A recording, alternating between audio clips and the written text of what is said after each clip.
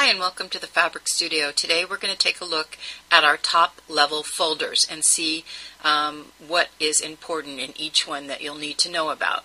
Now the first one is your file folder, and the most important thing you'll be using most often is if you want to make a custom size. By clicking on it will bring up a new box. You can change and play around with your resolution, and you can also change and play around with your sizes. So we're going to cancel out of this and take a look what else is in the file folder. The other thing that's unique to the software is under templates. We have a group of templates you can use to design your own layouts you want, and these are great to work with if you want to create your own sheet designs. Now, some other things that are in here is where you save your files and open existing files. Now, the next one is the edit box, and before we can take a look at the edit box, we need to open an image and do something with that image. So I'm going to just put some text in for a second, and then we'll see some of the functions of the edit box.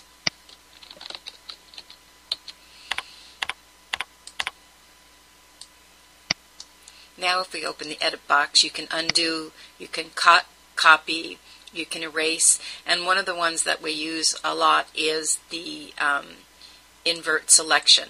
So that is one of the ones we use a lot when we go ahead and use the photos and the memory blocks. I'm going to click out of that. Now the next thing is the view. So one of the most important things on the view, you can zoom in, zoom out, is to make sure you have a ruler open. I just clicked on ruler, so it made my ruler disappear. And if you look now, you can see your rulers. And the other thing that's important under rulers is you can pick pixels, inches, and centimeters, and I usually set it to inches.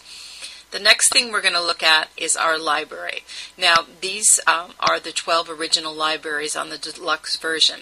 If you know the name of what you're looking for, all you need to do is click on color, and if, let's say, I wanted to look at blue plaid, I click on it and it brings forth that image. But if I don't know what I'm looking for, you're going to have to go back and access your images. Let's go back to stripes and take a look at what stripe we might want to open, the same stripe in brown plaid. And that's if you don't know what you're looking for. So that's how you access those images. Now, under image, the box and tool I use the most is resize. It's here where you can change the resolution of your photograph. You can resize your images, maintain your aspect ratio. That's real important with the Fabric Studio. Also under image is the ability to rotate. So let's take a look at an image that we've already opened, and if you want to take that image and rotate it 90 degrees or 180 degrees, you can right within this program. Also under image, you can flip vertical, horizontal, and canvas size comes into play when you're working with a single object, and we'll go over that in one of our other lessons. Now the next thing is the layer box. Now if you want to add a layer, by clicking on that, it adds a new layer in the layer box. But the icons down below here will do just the same thing. So take a look at the layer box and you'll see all kinds of different things you can do with it. The adjustment. The adjustment is basically used for photos. But if you wanted to click on levels and you wanted to make the image that you have out here a little darker, you can see how it's changing with using just the levels. The pattern box is pretty self-explanatory. It is the same as the pattern box to the right. But if you wanted to see how it works, just click on and you will get a good idea. Windows, we already talked about that in our first. You can click on if you want your history.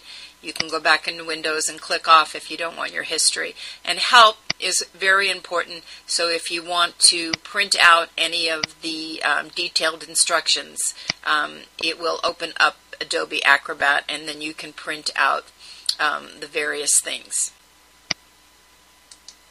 Now that's the top level folders. Take a look at them. There's a lot more in them, but that should give you a pretty good indication of what's contained within.